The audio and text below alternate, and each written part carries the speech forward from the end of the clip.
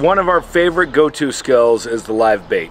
The reason we like the live bait so much is the first one of our go rescues, or our hot zone rescues, and the ability to bring a rescuer back if they get in trouble is really important. So what we do with this is put a line, and specifically the throw bag end of a throw rope, into a Type 5 PFD.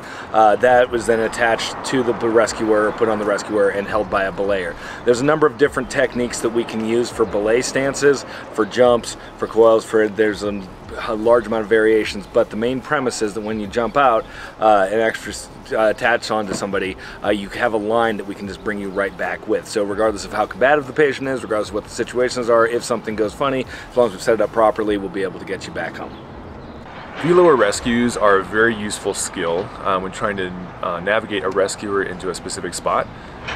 What we do is we attach a rope from each bank to the back of the rescuer's PFD. This allows us to be able to move them laterally across the current, left and right, river left, river right, and move that rescuer into line with wherever a patient, trying to rescue a foot entrapment, searching an eddy, whatever it might be. It's quite rapid to set up.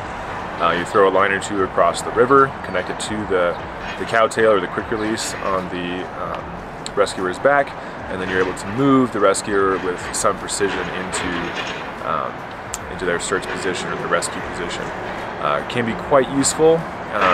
It's a little bit harder to control as the rescuer is in the water, but the setup is fast and it doesn't take very many personnel to be able to run this skill.